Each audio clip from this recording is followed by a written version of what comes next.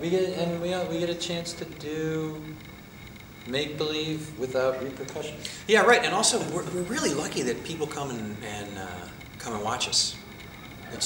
Chicago's great that way. I have no soul, and you have two. Yeah, too much. Yeah. Yeah, both useless individually. Too much soul is as useless as none.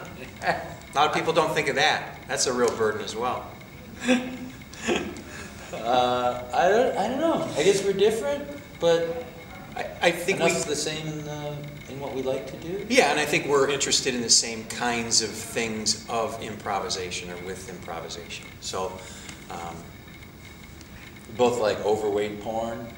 Yeah, like stuff like that, like important stuff. Mm-hmm. Over 500, stuff like that. Right. Boy, TJ's really good. That's how it goes. That's how I experience it.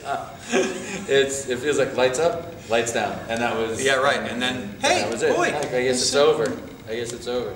I played probably 18 seasons of baseball. I only hit one ball right, and I never felt it hit the bat.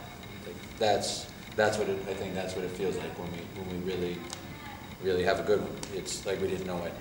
Didn't know what happened. Yeah. Mm-hmm. Yeah, time goes away. The lights come up. yeah.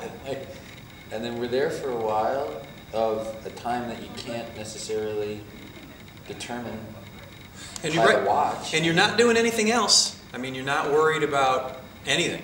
You're not worried about the checkbook, and you're not worried about other stuff. It's really just, this is what we're doing. We're just here doing this, and then sometimes there's laughter, and then it gets dark again, and then it's over.